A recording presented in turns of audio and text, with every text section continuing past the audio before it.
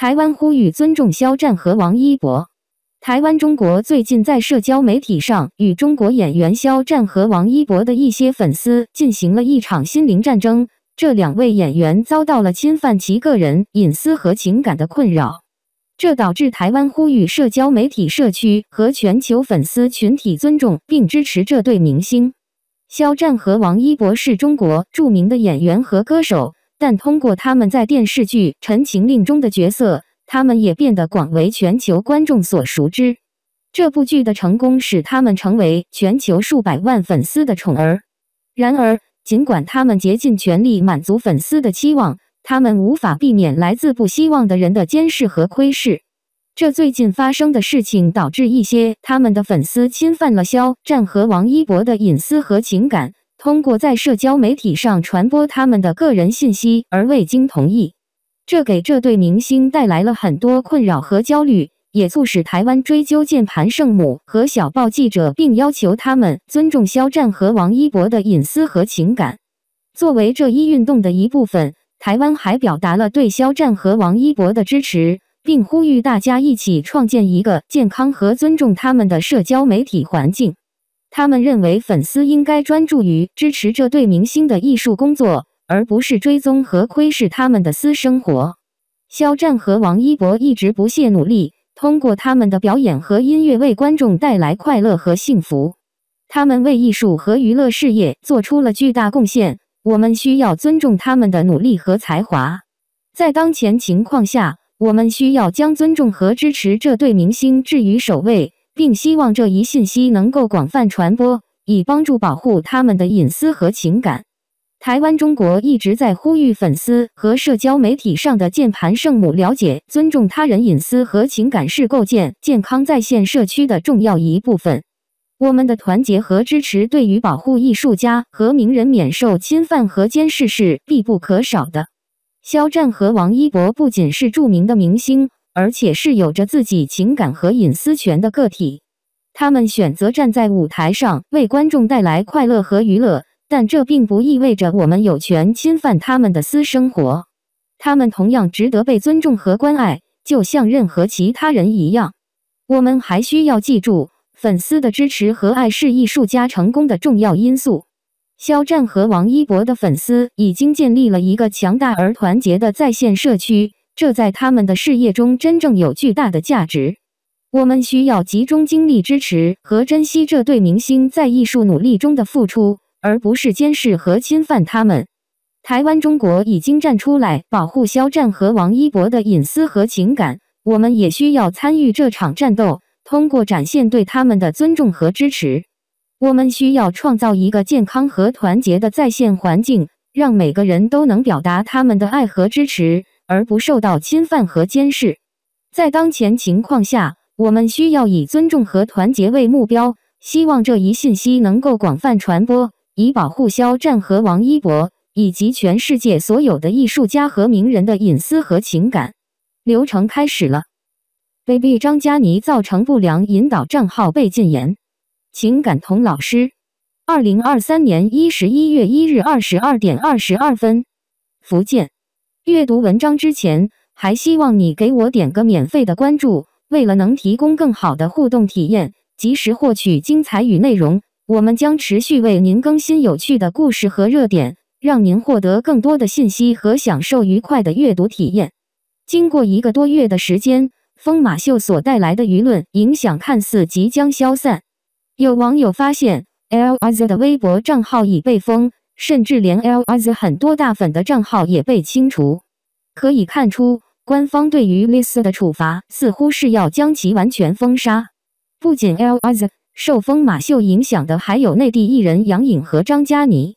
本来他们只是像往常一样参加巴黎时装周，以增加存在感，但没想到却被卷入了疯马秀的争议。尽管大家都在尽量回避疯马秀，但杨颖和张嘉倪却选择上赶着去，这种态度让人感到羞耻。尤其是张嘉倪，在疯马秀门口大胆合影，似乎对自己能参加这样的秀感到非常自豪。关于杨颖到底是否参加了疯马秀，网上引发了巨大争议。有人爆料称在疯马秀现场遇到了她，并称他和张嘉倪看的是同一场秀，结束后还特意等到最后一刻才出来，就是为了避免被人发现他去了疯马秀。然而，粉丝得知事情的不妙后，纷纷在网上为杨颖辩护，称他没有去，即便有人看到他出现在疯马秀门口，粉丝也会解释成他只是去接朋友，并没有进去。对于这些争议，杨颖本人及其团队选择采取冷处理的方式。然而，舆论并未上升到不可逆转的地步，是杨颖的闭口不谈的态度将自己推入了深渊。他不仅错过了最佳的黄金公关时间，而且回国时的整体状态似乎没有受到什么影响，给人的感觉是他丝毫不顾舆论的发展，仍然按自己的方式行事，完全没有意识到问题的严重性。11月1日，娱记张小涵发布消息称，杨颖的情况很快就会有结果，并明确指出他造成了不良引导。从字面意思上感觉杨颖这次可能真的要遭遇麻烦了。就在张小涵发布爆料后不久，有网友发现杨颖的多个账号目前都处于被禁言状态。禁言的理由是违反相关法律法规，他的某音账号也无法关注，原因是违反社区规定被禁止关注。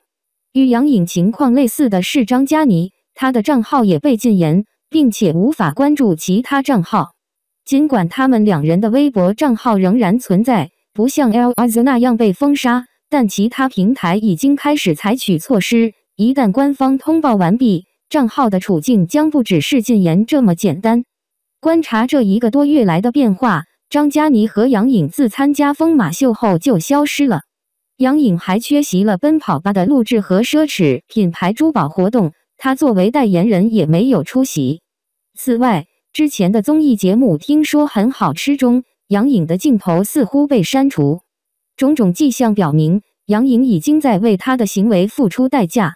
在杨颖走入封杀流程的时候，她的大粉丝表示，他们会一直支持她，相信一切都会好起来。每当艺人陷入丑闻时，最先受害的往往是粉丝。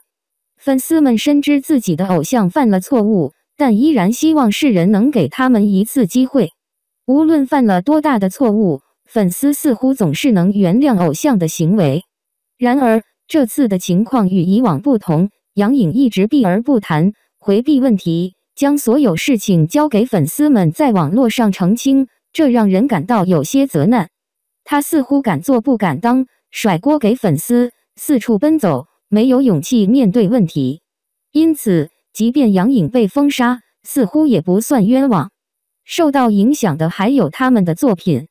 目前，张嘉倪还有一部电影《英雄志》，好在她在剧中的戏份不多，后期还可以进行剪辑利用。而杨颖还有不少即将播出的剧集，然而她的演技一直备受诟病，即使作品不能正常播出，大家也不会觉得太可惜。关于疯马秀，网上的声音也各不相同。有人觉得封杀杨颖他们并没有必要，而有人则认为他们带坏了青少年，给社会带来了不良影响。最近的上海万圣节，就有人开始模仿 Liz 的行为，因此疯马秀的影响确实非同一般。作为公众艺人，他们不应该借自身影响力推崇低俗的文化。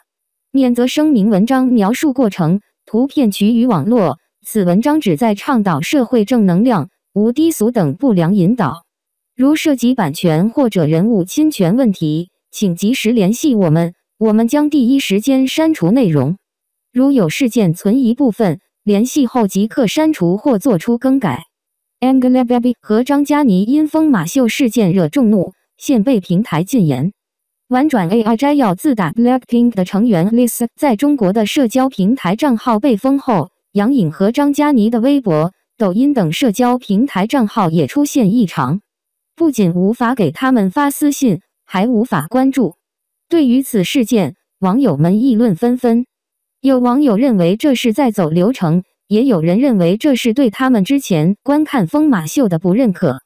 疯马秀是法国的一种表演形式，虽然不是全托，但是对于观众来说，他的表演无疑是支持了疯马秀的存在，这也引起了不少人讨论。